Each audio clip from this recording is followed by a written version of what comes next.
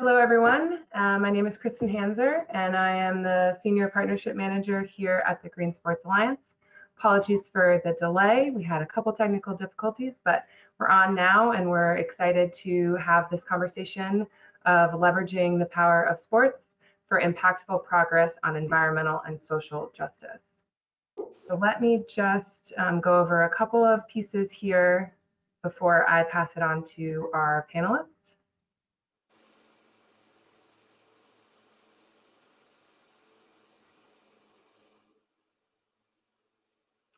All right, so you'll see in the sidebar of the chat box that there is a place for you to submit any comments or questions throughout the session. You can do that at any time. We'll be monitoring that, and we'll try to get to as many questions as we can. I also just want to let people know that the recording of today's webinar will be available on our YouTube page here. And if you have any questions regarding how to access that, you can send us an email, or any other questions regarding the webinar series. Our email address is listed right here. I also just want to let everyone know, in case you didn't see our announcement a couple of weeks ago, that we have finally announced that our 2020 summit is still happening. It will just be virtual this fall, October 13th and 14th. We've posted information on our website, which you can take a look at, and our registration will be opening in the next couple of weeks. There are still opportunities for sponsors, speakers, and partners, so you can send us an email at info@greensportsalliance.org to get any additional information, and we hope you're all able to join us. And then lastly, just a quick plug for our next webinar, which is happening at the end of the month. This is on the Ready to Play initiative that we launched in June about how to help the sports industry reopen in the face of COVID-19. So here is just an overview of that webinar. The invitation will be sent out to everyone joining us today, and that will be sent early next week. Without further ado, I will pass this off to Roger McClendon, who is the Executive Director here at the Green Sports Alliance. He'll be moderating the conversation, and he will introduce our speakers. So Roger, over to you. Thank you, Kristin. I'd also like to thank all the listeners who are joining for the session today. We'll try to take your questions, or actually answer questions that we received earlier within the context of the conversation. If we don't get to answer your question, we will try to respond to you through email form. The current state, which we're all facing, I like to think about it as the three global pandemics. One obvious one is the COVID-19 that we're battling. But two is institutional racism, which we've been struggling with for over 400 years. And the third is this silent killer, maybe not as silent as we think, called climate change. We're going to be addressing two of the three today, and throughout some of the webinar sessions, obviously, we've been working on the COVID reentry, but the two of the three are what we're going to challenge ourselves with today. Now, through sports and leveraging the power of sports for impactful progress on environmental and social justice, that is kind of the tagline of today's conversation. But we know sports as a catalyst and a platform for change has been successful through leaderships of athletes, through persuasions of leaders to kind of, like John Wooden, kind of move the conversation along. How can we leverage the power of sports to accelerate material progress on environmental and social justice issues as we support issues like Black Lives Matter and the Sports for Climate Action framework? How can we combat institutional racism along climate change? And that's what we're going to discuss today. Now, the objective is a pretty challenging one. We have about 45 minutes of conversation, and we'll try to get to some of the Q&A. And what we want to do is really kind of provide a context and understand language and create a platform of this discussion, because a lot of times there's a lot of confusion. So if we could, kind of create what that might look like, that will give us the foundation to have conversations on, are we making progress? Are we working on the right things? And then at the same time, with these practical applications, is how do we continue to leverage those best practices and share those across the whole sports platform? The balance between this complexity and the grounding discussion and language on the framework is really one of the objectives today. Now, we have three distinguished guests that we're joining on the panel today, and with their expertise and experience with these topics, they'll kind of share that experience and how we can look at the intersection between sports and some of these issues. I like to, introduce Kunal Merchant, who's co-founder and managing director of Lotus Advisory Group, and is actually a board member of the Green Sports Alliance. And thank you for joining us, Kunal. Alonzo Jones is the associate athletic director for inclusion and championship life at Arizona State University. And recently I've viewed his TED Copas as a speaker on the situational identity matrix, and pleasure to meet you, Alonzo, and have you here with us.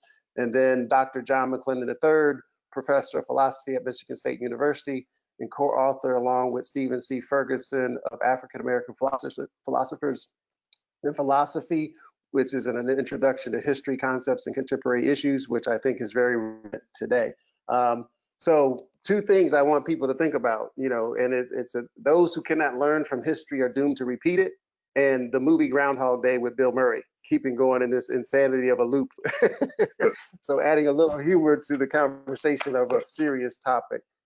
So Dr. John McClendon, I'm going to give you the tough question to start us off, is because with all this complexity and language, how do we look at a historical perspective of this issue of institutional racism, and how do we look at sustainability, that intersection that presupposes that of human ecology and multidimensional concept of social space and social change?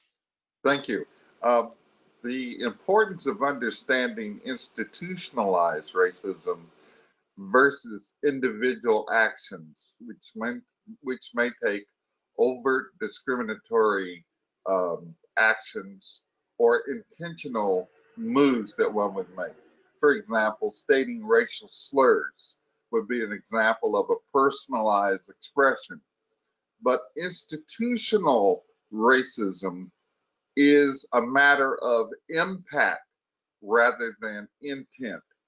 And so it becomes more complex to understand because the impact of policies and structures can have a bigger role to play when we think about racism than just individual actions where someone may use a racial slur or use their positions in communities to talk about people in a certain kind of fashion, like hate speech. So it becomes important for us to understand that racism is not just an attitude or belief that there exists superior or inferior races. More importantly, it is behavior and institutions that lend material support to those attitudes and beliefs by the actual suppression of the supposed inferior group. So when we begin to understand it in an institutional fashion, then we can talk about fundamental change. If we just talk about it in terms of individuals, you can replace the individual and put someone in the same institution, and that institution will continue to function even though the individuals in that institution have now changed. We understand then that institutionalized racism then is historic in the sense that it's intergenerational, because institutions persist even though individuals die. And so that's why we see then a long legacy of over 400 years of institutionalized racism, beginning, of course, with slavery, which was justified by way of the Constitution. Then after slavery with segregation, which found its way not first by law, but first by terrorism, where the Black Reconstruction efforts were overturned by violence, and people like Nathan Bedford Forrest, who played a key role in founding the Ku Klux Klan.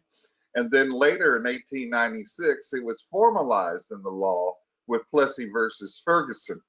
So we have to understand that the legacy of racism is sustained not just by individuals, but by institutions which transform themselves in historical context.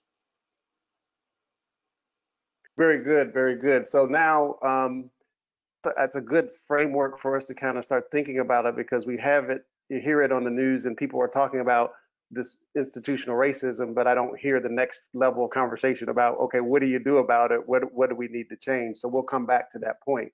I'm going to shift gears and jump to Kunal to talk about, during our summit last year at Lincoln Financial Field, we really expanded the platform. And if you think about the Green Sports Alliance, and a lot of folks on the phone are focused on, changing the stadium operations to make sure they're more sustainable and reducing water and energy around, the climate impact. But we also know we have a responsibility to think about the centerpiece of that is the people, the human side of that.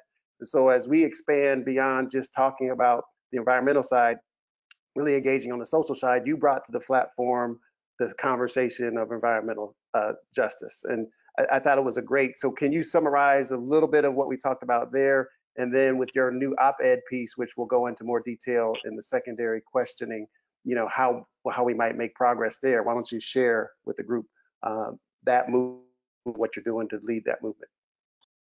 Yeah, absolutely. So first of all, thanks everyone for joining us. And Dr. McClendon has probably already given me 5 phrases that I wish I had been able to seriously write down. You are very quotable, sir. And that was a wonderful way to start because it talks about how big this problem is. We think climate change is a big problem, that we're all trying to find little places to add impact. The same is true with the institutional racism we've had for now over 400 years. And so that's a huge issue. We got to take a big problem, break it down into smaller pieces, and we look at the Green Sports Alliance and what we're about.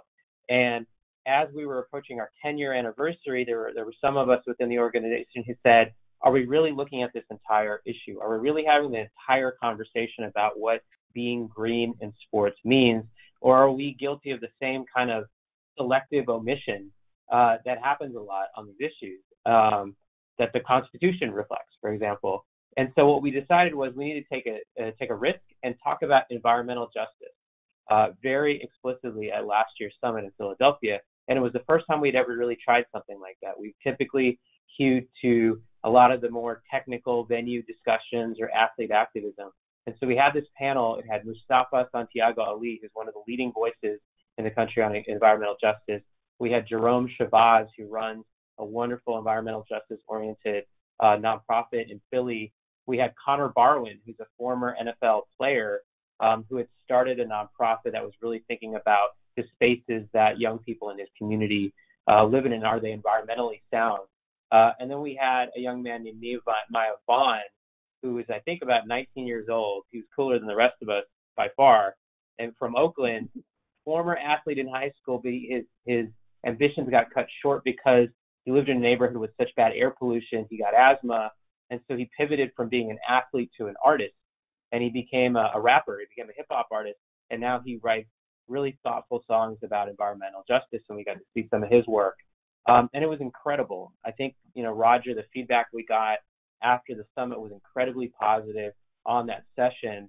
And it was probably one of the highlights of it. And it was an experiment. It was a test for us to say, can we talk about this issue in the context of green sports? And I think the answer was a resounding yes. People are interested in this topic. People get that there's a lot more to do on this issue. And it really was a wonderful way to start the conversation. And so since then, we've been trying to figure out what are those next steps. And mind you, this is June and July of last year. So you talk about Groundhog Day, we get to a pandemic, which in some ways is exacerbated by climate change. And then you have all these tragedies with Breonna Taylor and George Floyd and all of that then reintroduces the conversation. But it's not the first time. And there's everybody on this call, and many others probably listening, you've been thinking about these issues for a long time. We were thinking about it a year ago. And so the challenge and the opportunity is people are paying attention differently. Us doing this webinar today is going to have a different impact and resonance than if we had done it even 6 months ago because of everything that just happened.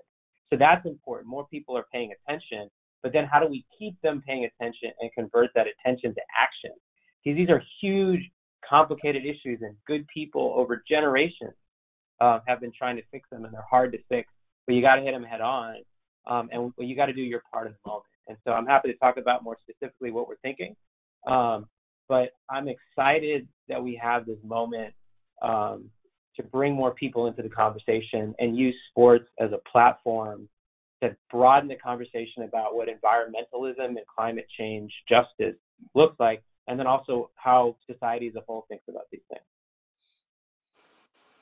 Thank you, Kunal. Great. We'll definitely come back and get more into the op-ed piece and what's next on that part of the agenda. Yeah. Alonzo, turn to you and the We 22 letter that you guys composed, and kind of your role in championing athletes and having them share in voices, in the time where you could be called out or you could be persecuted in a way. So how do you manage being able to express your individual opinion and versus this shut up and dribble, to be more than just one individual, be more than just a basketball player or a football player? And so can you share your experience and what you're doing, the work you're doing at ASU? Yep. Thank you so much, Roger. Truly appreciate the invitation from Global Sport Alliance.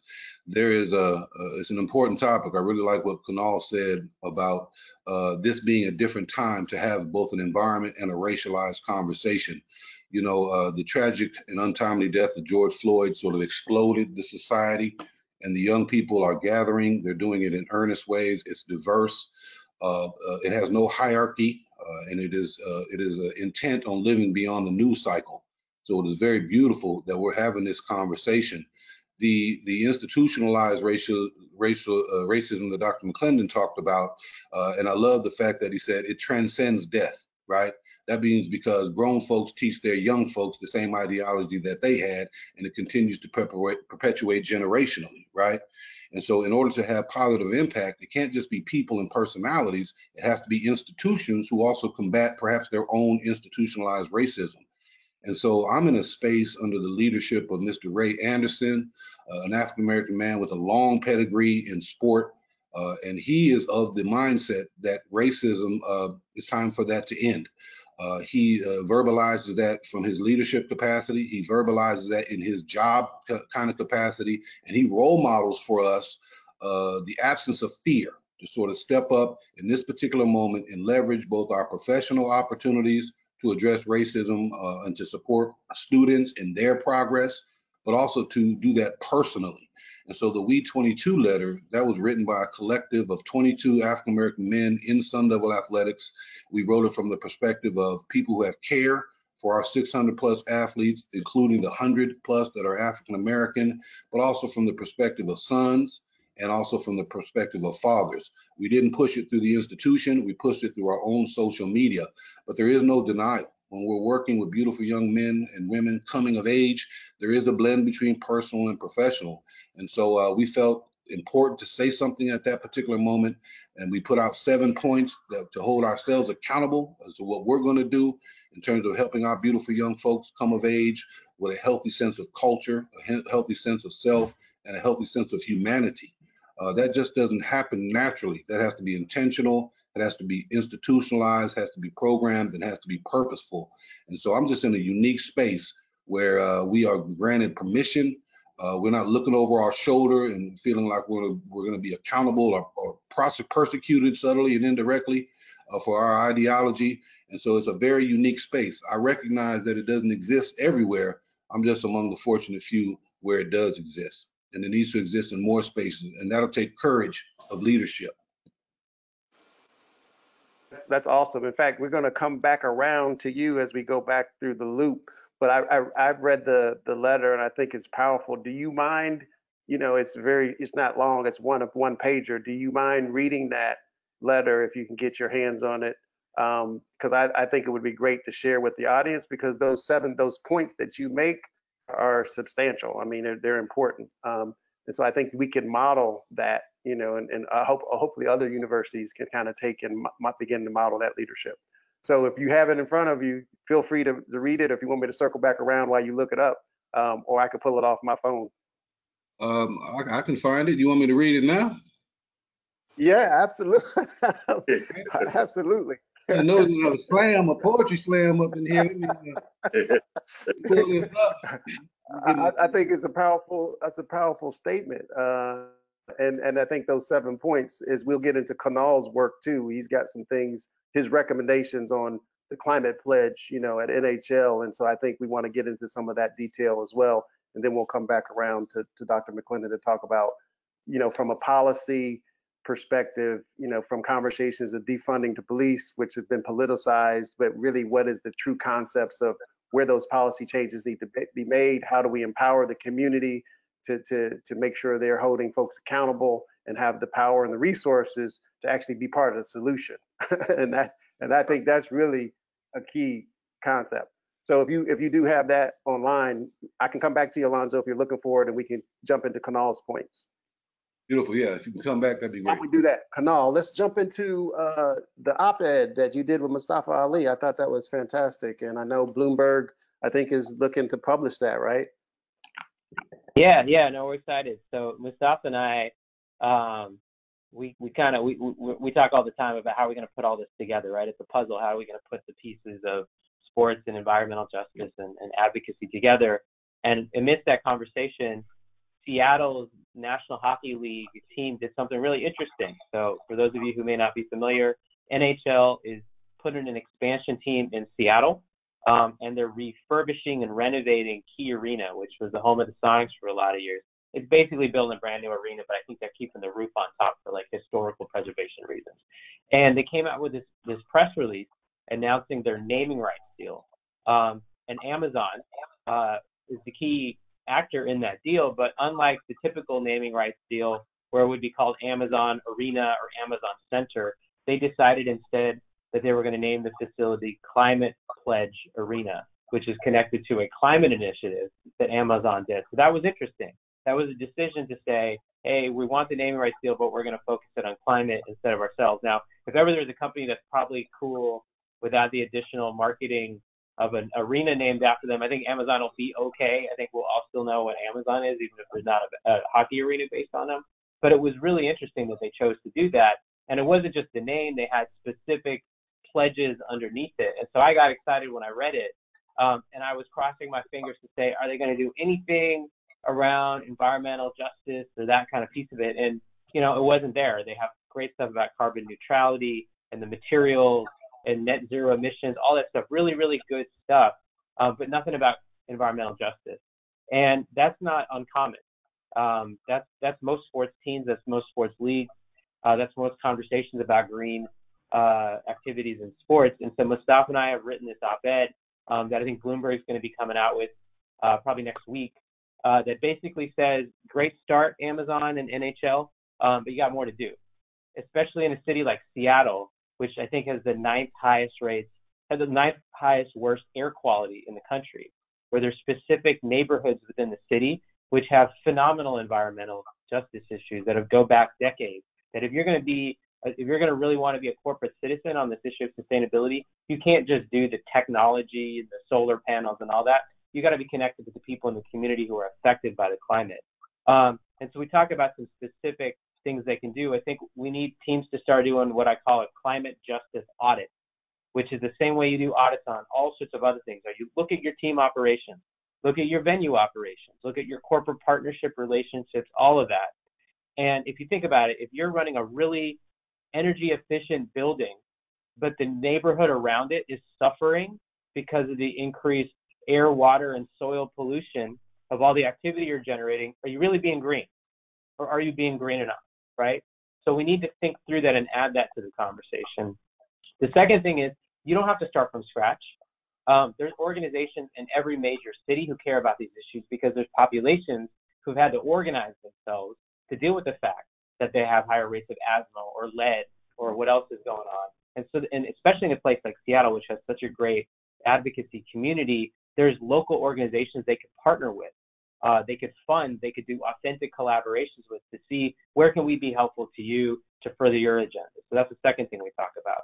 The third thing is just plain straight up diversity, equity, and inclusion at the senior levels of your decision making.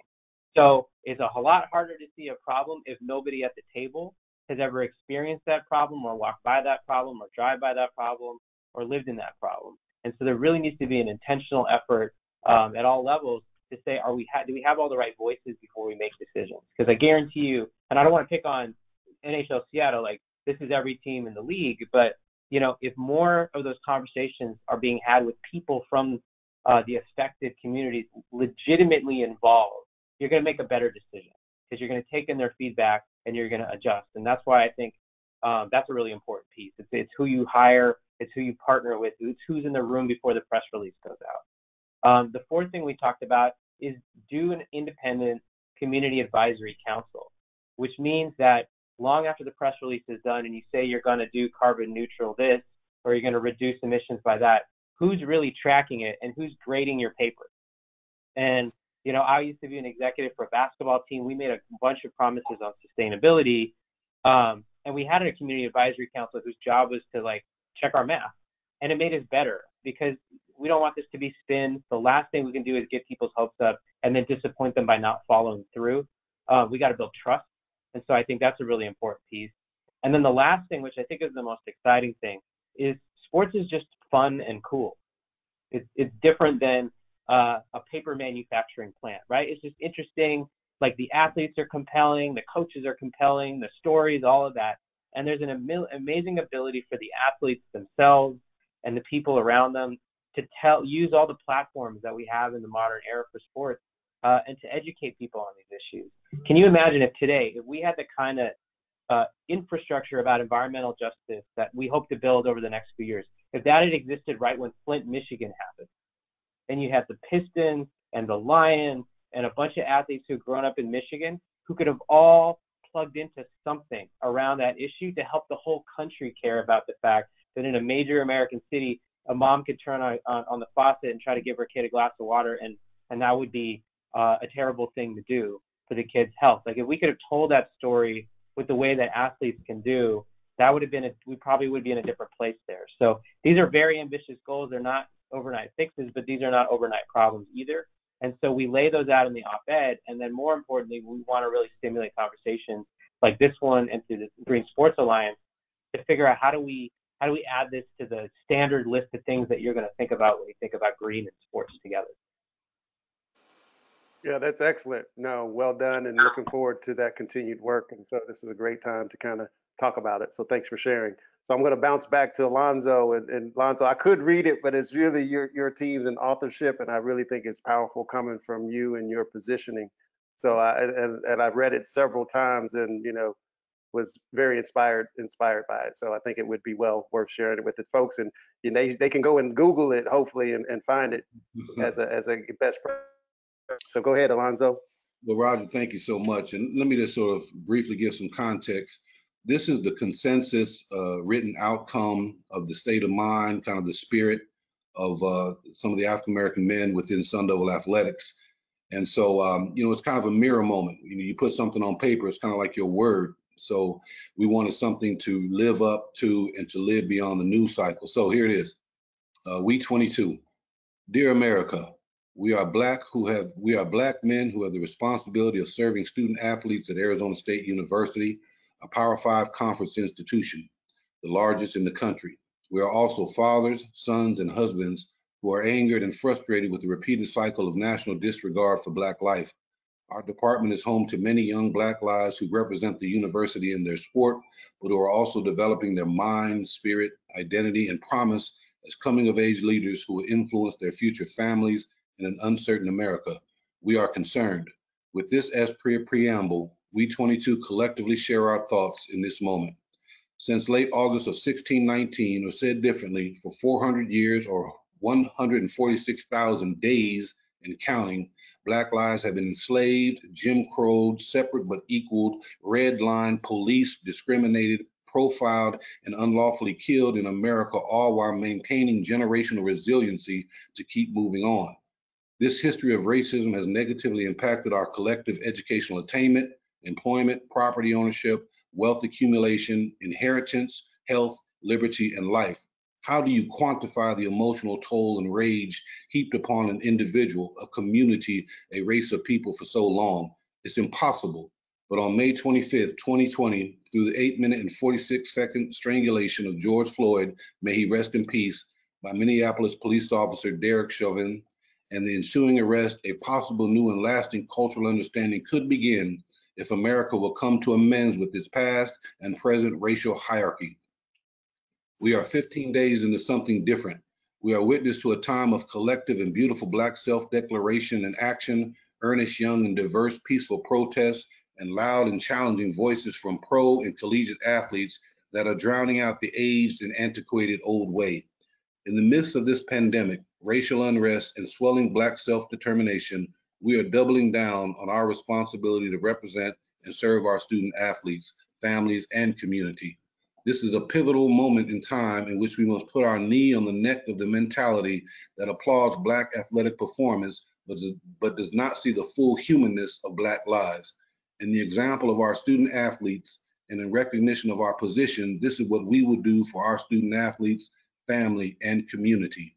We 22 will systematically develop young men and women who are champions in their education and lives, enhance physical education to create financially stable families with philanthropic mindsets, educate, register, and encourage voting in local and national elections, encourage participation in safe and productive free speech and social protests, encourage membership in campus and local organizations aligned with their causes, encourage ethnic study courses and informally researching the subject of race often, and lastly, and most importantly, model grown man behavior, intentionally fighting to ensure the next 4 days, 4 months, and 4 and 40 years are vastly different than the past 400.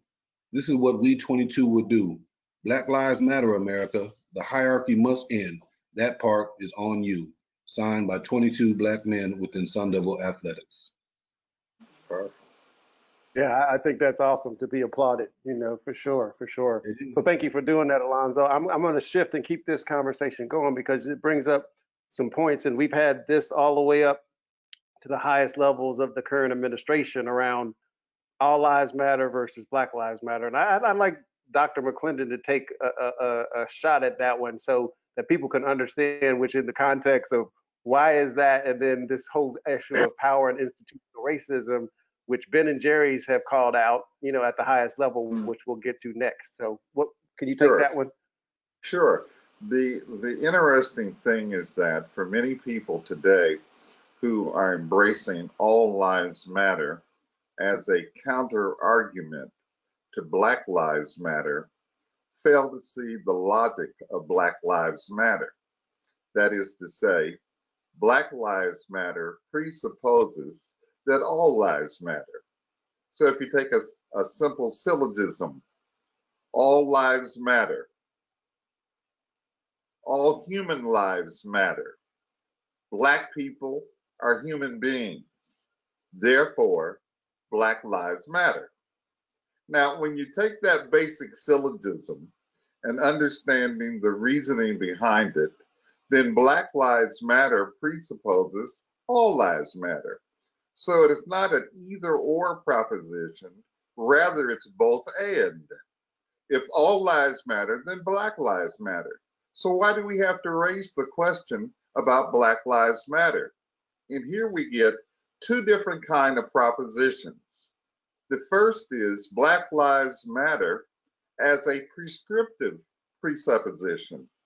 That is to say, it ought to matter, right? So most people would agree that Black lives ought to matter. So that is a prescriptive proposition. But then we have to weigh it against the reality. And the reality is that when Black people are faced with police brutality and state terrorism, when they're faced with the conditions in terms of public health, the inability, for example, 5.4 million people just recently this week have lost health insurance as a result of being unemployed based upon the pandemic. Some of you may know that 3 times as many people have died during this pandemic who are African Americans versus Euro Americans. So the question becomes then, the reality is that Black lives do not matter, and that is the descriptive proposition. Now, the conflict between the prescriptive and the descriptive is what's key here. So when we say Black Lives Matter, that is what it ought to be. When we look at the facts that have been described so ably by both Mr. Jones and Mr. Merchant, we can see then that they don't in reality matter. So the question is why? And here we go back to racism. Here we have to go back to white supremacy to understand that. Because if they ought to matter, the question we have to raise is, why is it not the case? And so the demonstrations we see today are just one facet of this question of Black Lives Matter. The key question is, And I like the fact that Mr. Jones brought this point out. We call it an intergenerational relay race, that each generation has to pass on the baton. And when you pass on the baton of struggle, then you have to prepare each generation to take on the baton. And that becomes a question of education. So I was quite excited when I saw the We 22 statement that Roger shared with me, because it was a powerful statement that educators, no matter what field of education they're in, should read. What you guys have said in that statement is a challenge to understand what it means to talk about, as they said many years ago, we called it education for liberation. And when we think in terms of education for liberation, then each one teach one. And we take on a responsibility so that each generation will be prepared to take on the task of social change, to continue to fight against environmental racism, to understand its institutional character.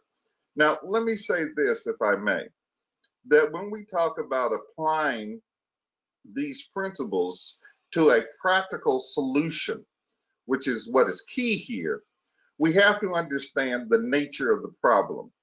And let's look at how sports can be used as a leverage.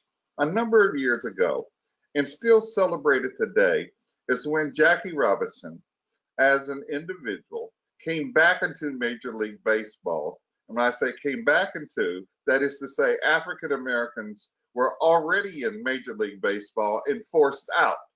So Jackie Robinson wasn't the first African American in Major League Baseball. He was the first to enter back into it after a period in which African Americans had been forced out of Major League Baseball. But if we look at it very carefully, we notice that people celebrate 42. They celebrate Jackie Robinson, but they don't celebrate the Jackie Robinson who, prior to going into baseball, was faced with court-martialing. He was court-martialed because he refused to do what Miss Rosa Parks did 10 years later, is to give up his seat on a bus. Now, why is that important? Because social change can be characterized in a certain manner that distorts what is real social change. So today we celebrate the Branch Rickey, Jackie Robinson story as fundamental social change when it is not. What we should do is to go back and look carefully at Rube Foster. Now you may ask, who is Rube Foster? Well, Rube Foster started the Negro Baseball Leagues. He was the guy in 1921 that says, well, if they're not going to let us in Major League Baseball, we'll fashion our own alternative. Now, what was his objective? His objective was not to just maintain a separate league. His objective was that when the time came that African Americans would be integrated into Major League Baseball, they would not be integrated as individuals, as in the case of Jackie Robinson. They would be integrated in terms of teams. They would be integrated in terms of sporting officials, umpires, managers, owners. And that becomes the basis of changing the power relationships that undercut white supremacy. Unfortunately, very few of us know that history. But if we can understand from that history, to go back to what Roger was saying about history and the loop, and not be caught in the loop of white supremacy, then we have to understand that future social change has to be at the level of institutional and systemic relationships. And let me make this clear. While many people say we need to close the gap of disparity, we have to understand that closing the gap is to understand that the gap is only an effect of the cause. The reason why there's a gap between a slave and a slaveholder is not because the slaveholder has more things than the slave. It's the relationship that compels the slave to be exploited by the slave master. And the result is disparity. So it's not a matter of having more black slave masters that you transform the institution of slavery. You have to abolish the institution. So when we talk about defunding the police, and I think this is very important, that what we're talking about is the reallocation of resources, which is the power base of any institution. And if law and order is the subject of the day, whereby merely using police power to suppress people is a way of solving social issues, a way of dealing with racism and white supremacy, then we won't get anywhere. We will only reinforce the dominance in white supremacy. So the idea of defunding the police is a very important measure of fundamental social change, because what this means, in effect, is reallocating resources so that when people who are mentally ill, when people who are on the streets, when people are sought to resolve problems that are beyond a police officer's capability, we bring the right kind of people to help with those problems. When people are forced to understand that their existence is criminalized, because that's what it means when the police comes, it's quite different when we understand their condition as a medical condition or social condition or a family condition. And that's why we need to send out counselors, therapists, people who are trained to deal with those issues rather than criminalize the people who are already victims of white supremacy. So this is what defunding the police means: giving those resources to the adequate institutions that can meet the needs of the people. Thank you. That was really important, because I know people are sideways with that. And I think we have this recorded so people can kind of go back and listen and learn. So coming back to you, Kunal, let's jump into the details that you talked about with this op-ed piece. What can we do to bring in this environmental justice and expand it, and where should we be headed with that? Yeah, so I think step one is just acknowledging what everything that Dr. McClendon, what that amazing letter that Alonzo just says. You can't manage what you don't measure, you can't solve what you don't talk about, and just putting it on the table is the most important thing. I mean, there's not enough time to get into like all the land use decisions that have been made that are undergirding a lot of environmental racism today. But we've done a great job as a society in making it easy to not talk about this, because you can live your whole life on this part of town and not have to deal with a lot of these concentrated impacts of systemic racism and specifically the institutional environmental racism. We've done a really good job with that. And so we got to break that cycle by bringing the issue forward and having thoughtful people talking about it. Number two is we got to invite more people to the table. So even at the summit, I know, Roger, you and I have talked about how do we change the complexion and composition of people who are participating in the Green Sports Alliance. I guarantee you today, of the folks who are on the call, we got some new voices who maybe weren't there a year ago, 2 years ago, listening to our Optimizing Waste Audit webinar, which is also very important, right? But we're broadening our conversation. We got to get more people to the table, because ultimately I'm an ally. I don't have the lived experience. I can be very sincere in what I want to do, but it's not my issue. I don't feel it and live it, and I can be one of those people who can walk my daily life and not be there. So that is a weakness that needs to be solved, understood and solved by bringing people to the table with a lived expertise that I just don't have. And that's not just true for me, that's true for everybody. So we need to, as a summit, as an alliance, we need to get more people to the table. And we need to think about it in an asset-based way. Like, we haven't had time to talk about this. The power of this conversation is, it's not just about removing a negative. There's so much positive and there's so much asset that everybody benefits from if we solve these issues. How much money do we waste on pollution mitigations and all of the criminal justice distortion because we design it the wrong way? If we can, in our sports world, be smarter about these issues on the front end, whether you run a venue or a team or work with athletes or community members, whatever, there's so many long-term benefits that we gain from. So this isn't just about righting a wrong. It's about seizing all of these benefits that we've never really gotten to get to because we're still stuck in this broken mindset. So having the conversation, bringing people into the room, and then listening, and then figuring out all the different ways that sports can be helpful. And so for me, I don't have all the answers. I just want to convene the conversation and see what happens. That's what we started to do last year. The best insights came from the audience. It came from all the side conversations that happened. I have a lot of faith in people. And when you have the millions of people that have been out in the street over the last 6 weeks, which has never happened at that level in American history, and not just in the neighborhoods most affected by criminal justice. You had small towns and rural areas where people came out risking their health. There's a moment here. People want to be helpful. People want to get involved and be solution oriented. We don't want to keep wearing these heavy clothes of institutional racism into the future. So the answers are there. And so it's about the will to bring people in the room and just listen, have uncomfortable conversations.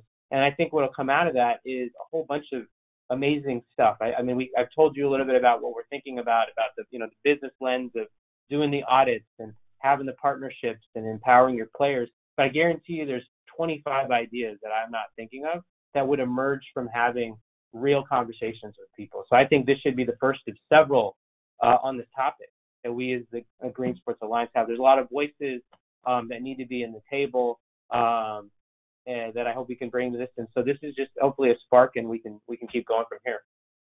Yeah, I think you answered the question. It was one that came in, and it was about the transformation. And I think you just kind of communicated how we start the transformation is getting the right stakeholders at the table, leveraging technology. And when you're smart, I mean, I take the Tesla as an example.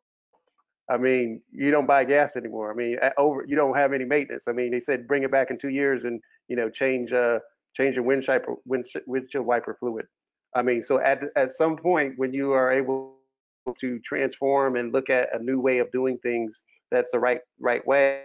I mean, with that innovation and technology, you do get efficiency, and I think you make a lot of good points. We should reinvest into that, and that transformation. I think we need to lead. And I think the sports industry, the folks on the phone are asking questions like, what can we do to get engaged? It's to participate in these types of conversations. I'll bring up a couple other things before we shift the topic. So the WNBA, the Alliance Los Angeles 11 pro teams united to focus on social justice, to play an equity fund. The NFL football team changing their name up in Washington. We've had NBA players make a video, NFL players make a video. I know MLB players are thinking about making a video to come out and position themselves. So you have this massive opportunity to communicate in a collective way that has the power, to actually start to leverage what we're talking about, change. Because unfortunately, it doesn't seem to want to come by itself. So we always know when you have something moving in one direction of mass, in order to move it to another direction, you need a force. Otherwise, it's going to keep going in that same direction. So I think this is our opportunity, and this is our leadership time to kind of step up and move to the next level. So we've got about 7 more minutes. We do have one question that came in and says, how do the speakers recommend going about illustrating or highlighting to those that say there is no issue that the three pandemics are in fact problems that need to be resolved? So I guess that's the climate deniers that are saying, we really don't have a climate issue, or we really don't have this institutional racism issue. Maybe if I'm misreading the question, but I think the evidence is definitely there. I don't see how you could deny any of those three, from COVID to what we're seeing in the hospitals to everything. But Alonzo, I'll let you take that, and then we'll go around the horn. Well, I just want to contextualize with Kunal. The fact that we have been social distancing for about 5 months now, have not been out in the broader society. Are we not seeing positive impacts upon the environment, which would indicate human interaction is impacting the environment? Yeah. One Amen. great example. The skies are a lot clearer in Mumbai right now,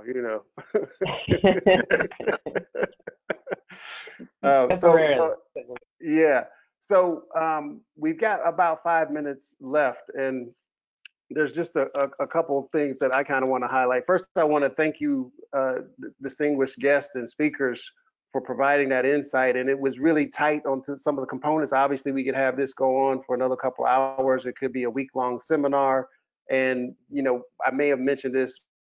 Our plan is to have a series. So this was really the first step to kind of plant the foundation. And obviously there's real support to expand the conversation beyond the typical environmental discussion into the social discussion. And so we'll continue to do that. We'll leverage some of the topics and questions that we didn't get to and merge that into the next webinar series, or I'll address those. But I think this will be going part of our responsibility. And I think, Kunal, you started it with that first conversation as we had about what do we need to plan for the. I think it needs to be, as we look at the SDGs and the broader framework of the Sustainable Development Goals from the UN that include these issues around social justice. We need to expand that into our platform at the Green Sports Alliance, and that's what we're doing.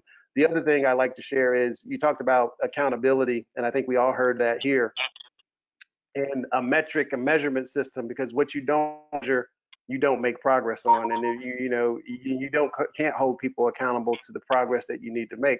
So I think through technology, and as we're thinking about the whole climate, even COVID and even with racial justice, is putting in the right metrics and the right systems to hold people accountable. And I think it's a positive thing, Kunal, like you said. I mean, it's not all doom and gloom. We'll be a better society. We'll be more productive. But we're leveraging all the talent of the individuals that make up this, what we call the United States of America. The people like Steve Jobs were immigrants, and others that came into the country that immigrants that have, contributed successfully to this society. We'll have a much stronger United States of America. So I think there's a lot of work to do. I appreciate everybody's time. I really appreciate everybody's continued commitment to the struggle. So any last words? And we got like 2 minutes. Any last things? We'll go around the horn. Alonzo. Yeah, thank you. And thank you for this opportunity. Just in closing, a lot of people say, what can we do, right? What can you do? Well, there's literal things you can do. There's donations, there's time, resources that you can put. But I think the work really has to be in your mind, right? The work is in the mind. So if you look at Black Lives Matter, it's both a question and a declaration. If you say Black Lives Matter with a question mark, you're talking to the broader society about their perception of Blackness, right?